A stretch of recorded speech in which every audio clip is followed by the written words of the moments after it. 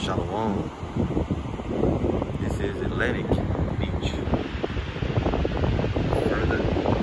Further north, the water's way seems like it's bluer and clearer away from Nivas. So we get this. Look at that out there. Wow. Got many tourists.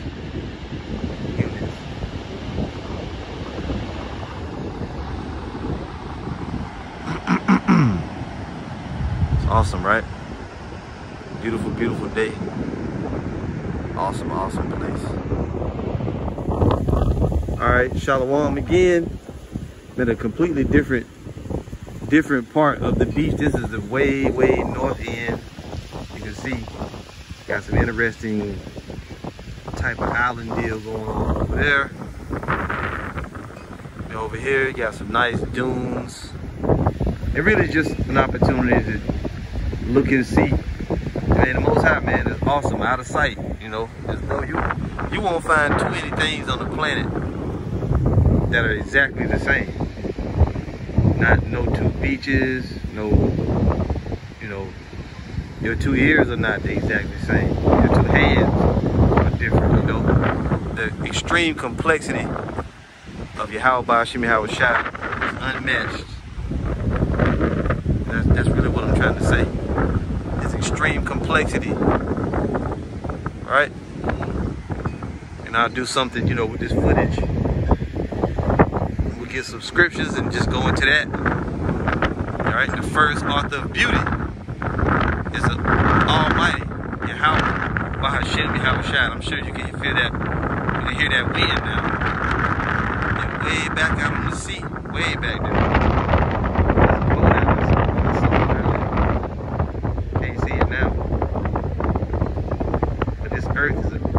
You have to see that it was a paradise before the wicked came and defiled it. With all this killing and bloodshed and murder. Right? Because as the scriptures say, power was given unto him to take peace from the earth. But the earth will return to its pristine glory. It will return to its paradise once again, once he's out of the way. What a great time that's going to be, right? All right, Shalom. All praise to Yahweh, Ba'Shem, Yahweh Shai, and double honor to the apostles and elders of Great Millstone. This lesson is entitled, Yes, There Is a God, Extreme Complexity. As you heard me mention in one of the videos, one of the short videos showing you, and I, you know, since coming into the truth, you know, I look at everything different now, as you brothers and sisters out there might. And the further we go along in the faith, you know, not that you could really understand it, but you're seeing things in a different light. It's what I like to call your new eyes. When you wake up to the truth and the Most High, you know, has you understanding some of his ways, you know, as you understand the scriptures and you grow in your knowledge, you start to see things in a different light. How complex, how wonderful, how beautiful, you know, how magnificent his creation is, you know, and how I don't know, you run out of words. You run out of words to describe the awe of the Heavenly Father, but we know that he exists through things that he's made. Now let's start the scriptures with, first, let's get a definition. This word complexity. Complexity. It says the state or quality of being intricate or complicated. The Most High is very intricate, very complicated. You can see it. And when I went to the second video, it had me to thinking, as you look at the different beaches, and this is all in the same area. And I've noticed since living here over the last, I guess, 3 years, that no two beaches are the same. They have a different look, a different feel, a different vibration, you know, which also I've been noticing, you know, over the years too, that no two things are exactly the same. How can something be the same yet not the same? You know, extremely wonderfully made, very intricate. And let's actually Let's look up that word intricate. It says that the state or quality of being intricate, Salakia, or complicated. Let's see if one of the words is intricate. Well, you know, as it gives alternate words: complication, problem, difficulty. Intricacy is one of them. It says here. Intricacy. The quality of being intricate. Now let's try to go a little further with that. Intricate here. And I mean, everything is made with excellence and beauty, and you couldn't even begin to explain it. Look up intricate. See what it says. It says complex, very complicated, or detailed, and yet it seems so simple. When you look at the birds, no two birds are the same. How many different species? It says a factor involved in a complicated process or situation. What does complexity mean? The quality or state of being not simple. The quality or state of being complex. You see? A part of something that is complicated or hard to understand. And it's like that when you look at the creation, and when you take another word and you say extremely, then you know it's just, you times it 1,000. It's extremely complicated. Now this also reminded me of this scripture. Romans 11 and verse 33 says, "Oh, the depth of the riches, both of the wisdom and knowledge of the Most High. How unsearchable are his judgments and his ways past finding out." And when you look up this word unsearchable, as we've done before on many occasions, but I felt like, you know, the other day when I was off, I was able to actually just go and breathe and walk and look. And man, I mean, you just see something different every time. Strong's G 419, anexeiraunitas. Anexeiraunitas. Anexeiraunitas for unsearchable, and it says that cannot be searched out. The Most High's ways can't be searched out. He's too high. He's the Almighty. He's too above our understanding, not searched out. Inscrutable, unsearchable. And let's see what this word inscrutable says here. You can get it there. Yeah. Inscrutable, enigmatic, mysterious, impossible to understand or interpret. And that's Yahweh Bahashem Yahweh Shai.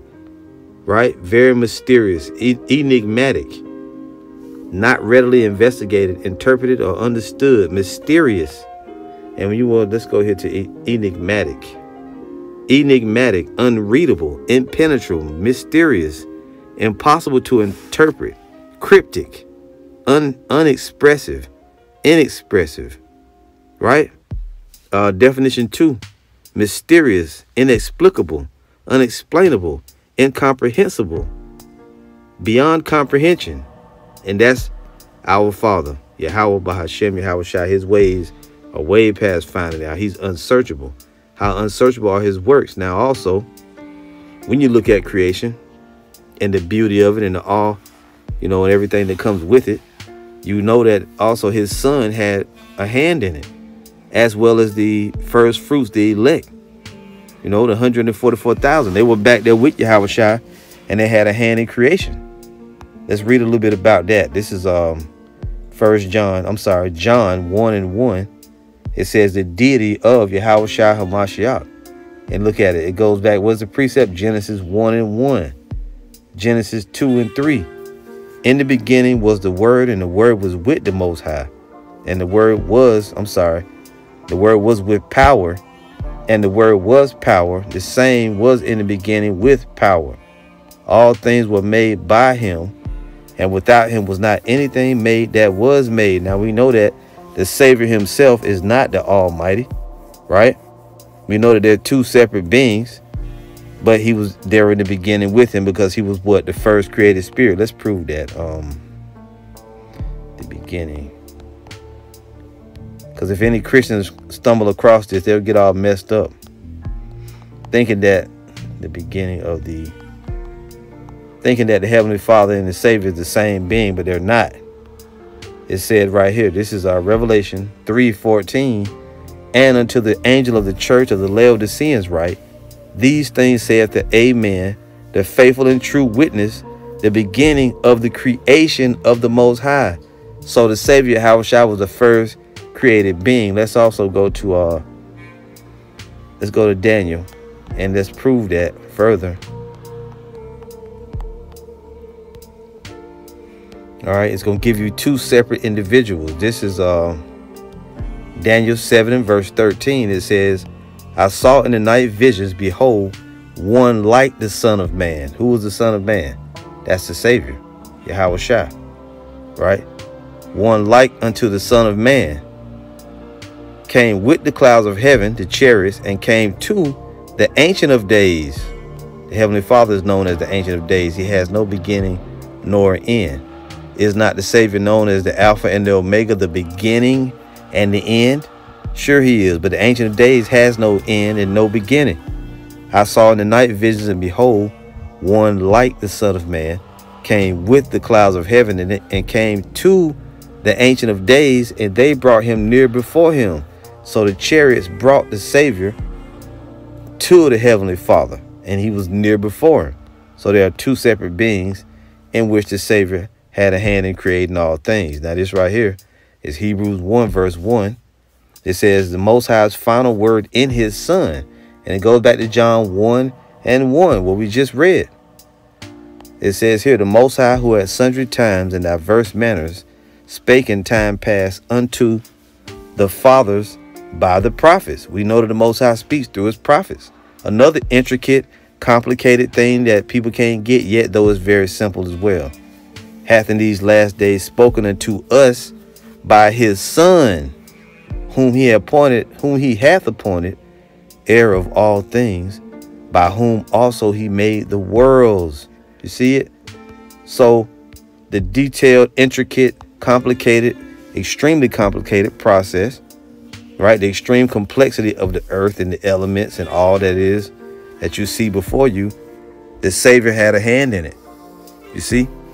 It's the Heavenly Father's ultimate plan, but the Savior was the one that that basically put it into effect, which is wonderfully, what's the word we use in extreme complexity.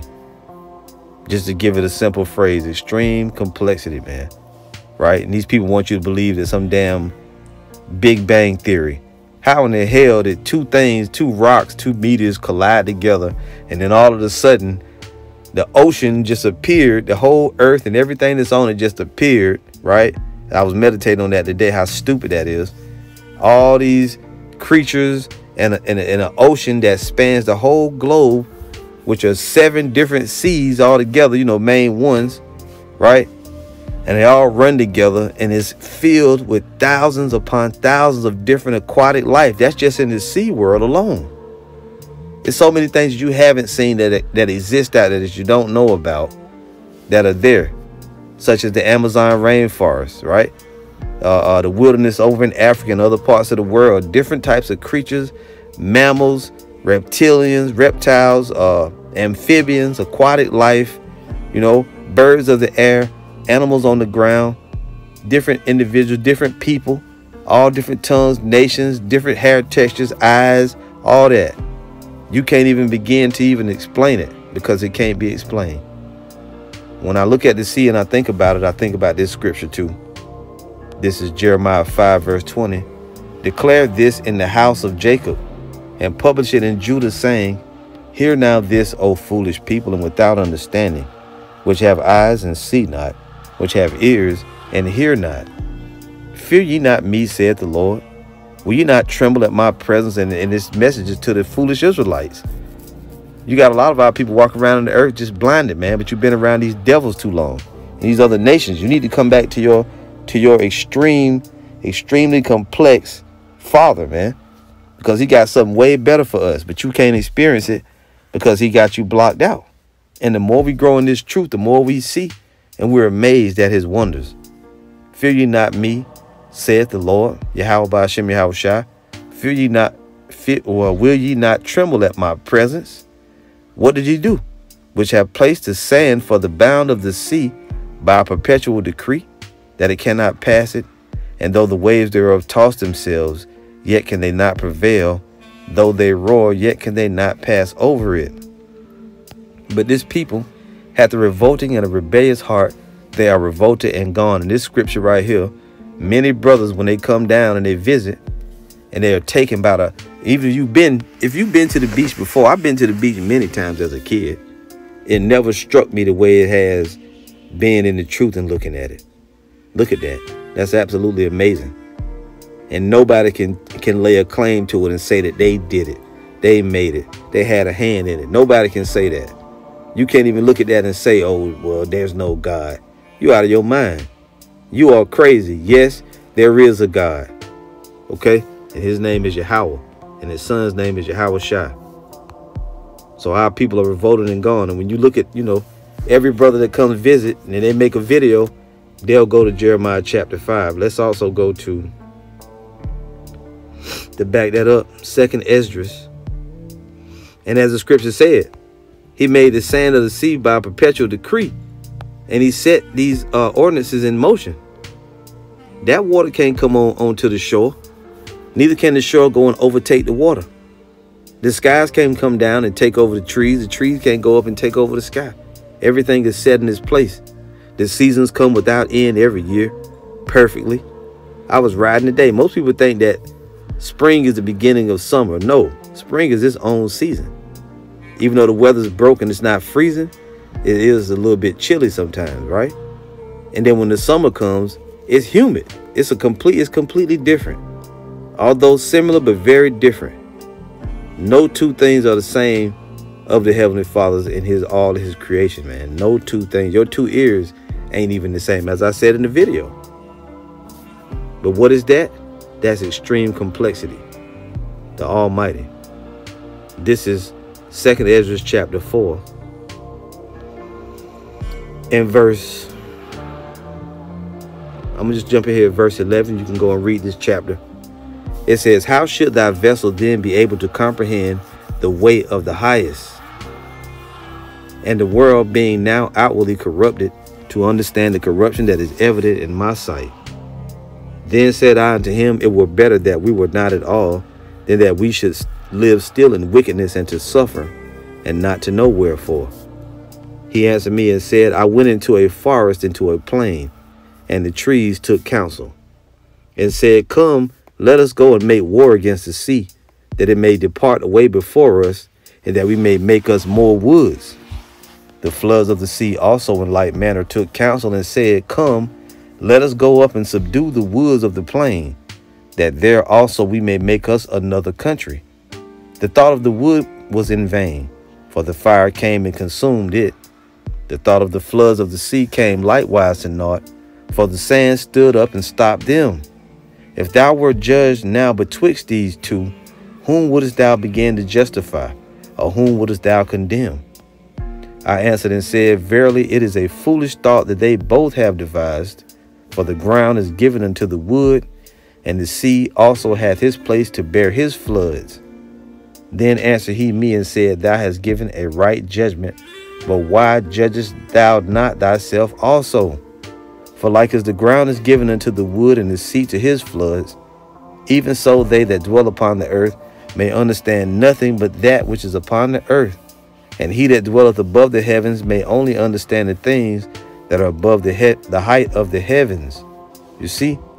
So the Most High basically was saying here, look, everything is set in a place. It's by his decree. It's by his power that these things exist and are the way that they are. Right? The perfect seasons. Let's also let's go to Romans 1,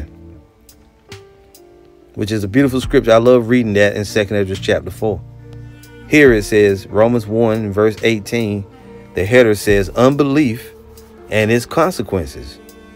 For the wrath of the Most High is revealed from heaven against all ungodliness and unrighteousness of men who hold the truth in unrighteousness, because that which may be known of the Most High is manifest in them, for the Most High has showed it unto them. Right? He done showed us all types of things. We can see it every day around us.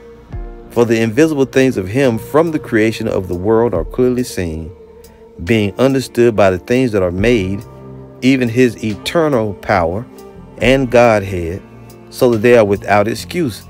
No one will have an excuse.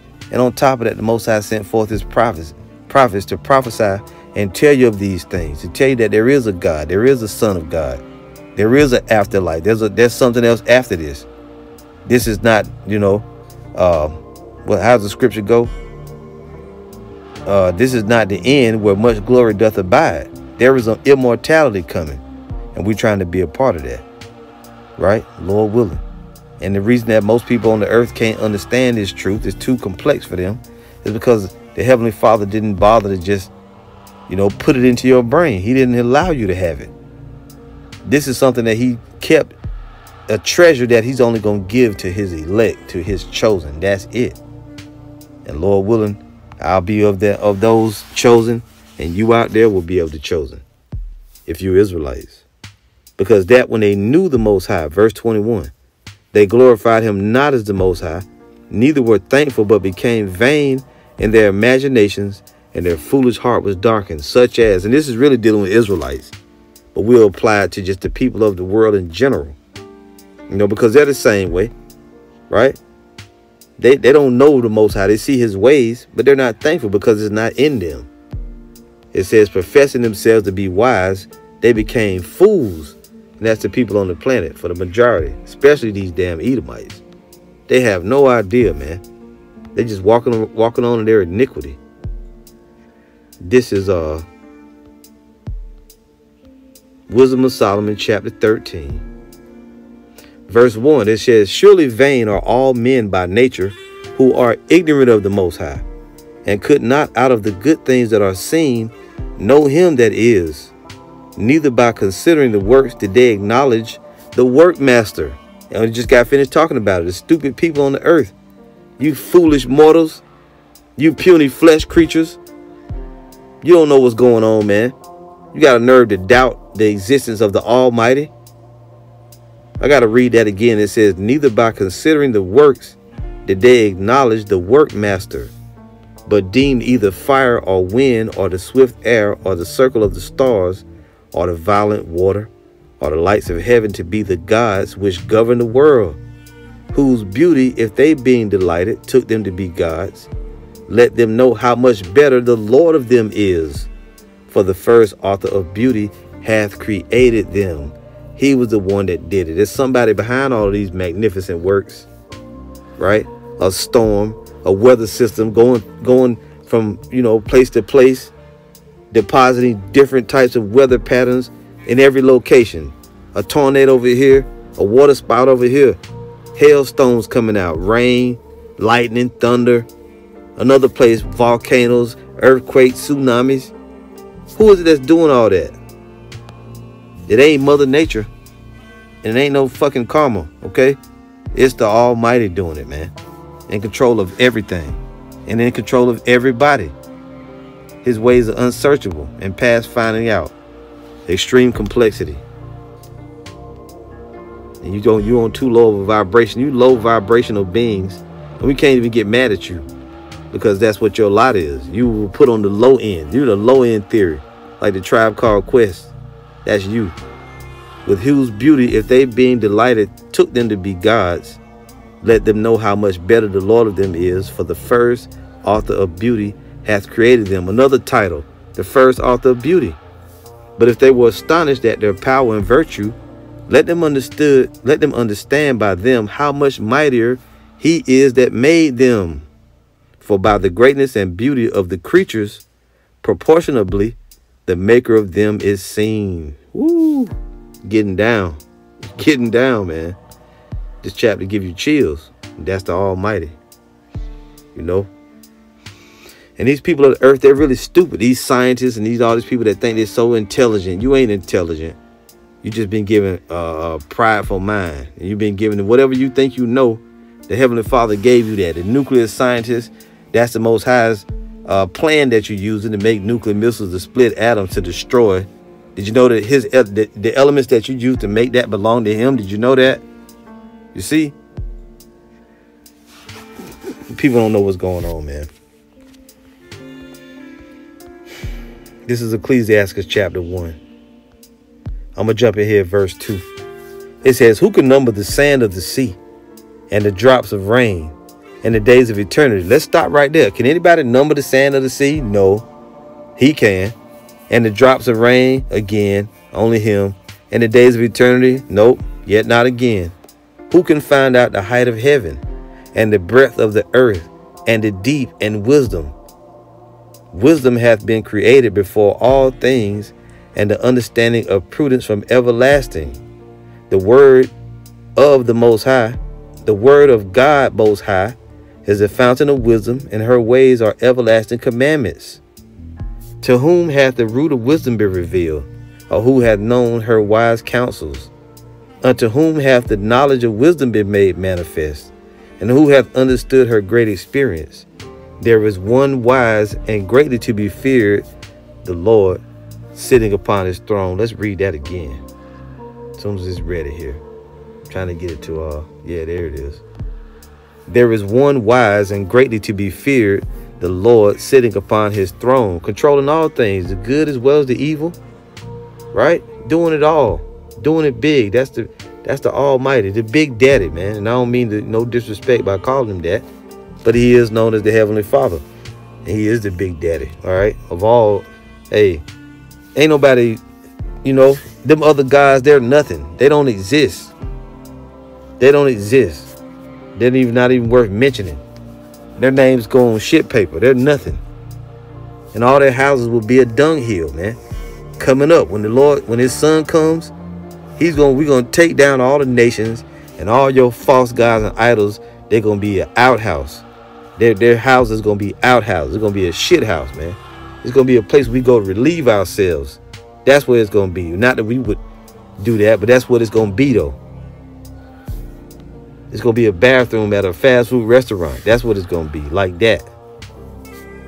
This is Ecclesiasticus. I'm sorry, Wisdom of Solomon, chapter 5. These people are assholes, man. And I think, let's see, Wisdom of Solomon 5. Really, this whole chapter is great to read. I'm not going to read it. That might be one I included that I didn't need to include. I'm going to read Job chapter 38, and then we're going to read a little bit of 40, and that's going to be it. We're going to read a little bit of this. And it goes, what's the precept? It goes back to Genesis 1 and 10. You see it right here. Genesis 1 and 10.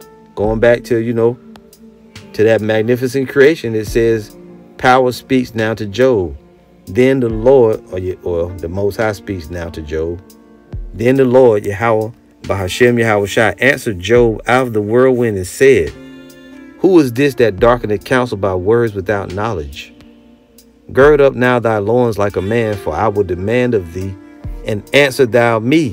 When the Most High started asking questions and inquiring, you won't be able to answer, because you don't have the knowledge. Where wast thou when I laid the foundations of the earth? Declare if thou hast understanding. Who hath laid the measures thereof, if thou knowest? Or who hath stretched the line upon it? Whereupon are the foundations thereof fastened? Or who laid the cornerstone thereof? When the morning stars sang together, and all the sons of God shouted for joy? Or who hath shut up the sea with doors, when it brake forth, as if it had issued out of the womb? When I made the cloud the garment thereof, and thick darkness a swaddling band for it, and break up for it my decreed place, and set bars and doors, and said, hitherto shalt thou come, but no further, and here shall thy proud waves be stayed. Just like we brought out in Jeremiah chapter 5. The Most High is doing it. He's telling you right there. He was the one that did the creation, man. It's his plan. Even though Yahushua and the angels did it, it's his plan. It's his blueprint. He's the Almighty. You stupid Christians keep wanting to say that you're white Jesus, right? And his father are the same being. But that's because you have limited knowledge. You're dunces. You're on, like I said, you're on the low end of evolution. You know, which the evolution is his. You're on the low end of creation, excuse me. Which creation has evolved, but not in the way that you devil said it, the Big Bang Theory. Give me a break. Give me a break. You have no idea. And in the next life, you people are gonna be slaves. You're wicked, and you tried to ruin the planet he created, and you still can't do it. This planet is gonna be here long after you gone. Even when you come back in your next life, you're gonna be slaves. You're gonna be working on the same planet that's never going to end. It's exquisite in its creation. It's everlasting. This planet is immortal. It's never gonna die. It's only gonna be recreated in beauty without your wicked ass. You can't do nothing about it, you devils. You can't do nothing about it. You think taking down some videos is gonna stop the power of the Almighty? As it says right here, God's mighty power. Job 38:12, hast thou commanded the morning since thy days, and caused the day spring to know his place, that it might take hold of the ends of the earth, that the wicked might be shaken out of it? It is turned as clay to the seal, and they stand as a garment. And from the wicked their light is withholden, and the high arm shall be broken. I just said it. The light is withholden from them. They can't get the truth. You got dumb niggas saying that all nations can be saved. The wicked can't get the light. They wasn't created for that. And their high arm shall be broken. They're going to be out of power. Hast thou entered into the springs of the sea? Or hast thou walked in the search of the depth? Have the gates of death been opened unto thee? Or hast thou seen the doors of the shadow of death? Hast thou perceived the breadth of the earth? Declare if thou knowest it at all. And the Most High is saying, look, have you seen? Has the gates of death been opened unto you? He controlled death and life, man. I don't know if many of you out there meditated on it, but it's got to be an awesome event. Even when you die, you go up and you see the Almighty in his glory. Man, where is the way where light dwelleth? And as for darkness, where is the place thereof? That thou shouldest take it to the bound thereof, and that thou shouldest know the path to the house thereof. Knowest thou it because thou wast then born? Or because the number of thy days is great? See, he can say that because he has no beginning, no end. He just is. He exists. Hast thou entered into the treasures of the snow? Or hast thou seen the treasures of the hail? Right. And the Lord just got the snow. He just know where everything is. You don't know what the snow is. See, Esau tried to explain it. See, when these weather patterns occur and it gets cold out and then it rains, you don't shut up. The Most High got the snow and the rain stored someplace and you have no idea. Just say you don't know. You wicked. Hast thou entered into the treasures of the snow? Or hast thou seen the treasuries of the hail, which I have reserved against the time of trouble, against the day of battle and war? He's telling you right there. He got things on. He got plans. That's why the old saying goes, if you want to make the Most High laugh, tell him what you got planned. Read Job, the 38th chapter. And this is a little bit more. We'll read a little more here. This is Job chapter 40. It says, Job, what can I say? Moreover, the Lord answered Job and said, who shall he that contendeth with the Almighty instruct him? He that reproveth the Most High, let him answer it. Ain't nobody going to tell the Most High what to do. Then Job answered the Lord and said, behold, I am vile. What shall I answer thee? I will lay mine hand upon my mouth. Once have I spoken, but I will not answer. Yea, twice, but I will proceed no further. You see? And the Most High, he's gonna go into it a little more here. It says, the Most High questions Job, verse 6. Then answered the Lord unto Job out of the whirlwind and said, gird up thy loins now like a man. I will demand of thee, and declare thou unto me. Answer my questions. Will thou also disannul my judgment? Will thou condemn me that thou mayest be righteous? Woo! You gonna condemn me so you can be righteous? God is good all the time. No, we tell you that's not even a true statement, but he's righteous all the time. Hast thou an arm like power? Or canst thou thunder with a voice like him? Deck thyself now with majesty and excellency, and array thyself with glory and beauty. Cast abroad the rage of thy wrath, and behold every one that is proud, and abase him. He said, if you all that, find the proud people and bring them low. If you can do that. Look on everyone that is proud and bring him low, and tread down the wicked in their place. Hide them in the dust together and bind their faces in secret. Then I will also confess unto thee that thine own right hand can save thee. And that's the whole point. Nobody can save yourself. You need a savior. And the savior, with all the power that he's been given from the Almighty, there's more power above him. Yeah, man, this place is toast. Babylon the Great is finished. The Almighty is in full control of everything going on. Yes, there is a God, and he has extreme complexity. I enjoy doing this lesson. And the water, Yahweh Ba'ashem Yahushua, for giving me the spirit to do it. All praise to Yahweh Ba'ashem Yahushua. and double honor to the apostles and elders of Great Millstone who taught us the truth through the Spirit. See you again soon with another lesson, Lord willing. Shalom.